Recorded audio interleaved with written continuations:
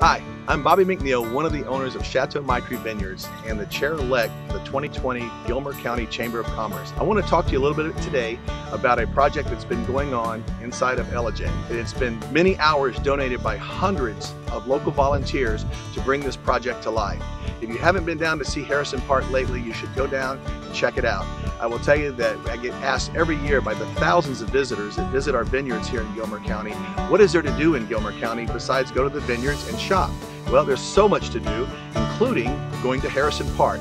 The future of Harrison Park holds a future amphitheater. It also holds a future stage for musicians to play, as well as many other activities and projects that will take place down at the park. Throughout the course of the year, we send many of our visitors downtown to Ellijay, and it's been so exciting to have them go down and check out Harrison Park and the progress that's been made there. I hope you will visit Harrison Park on your next visit to Ellijay.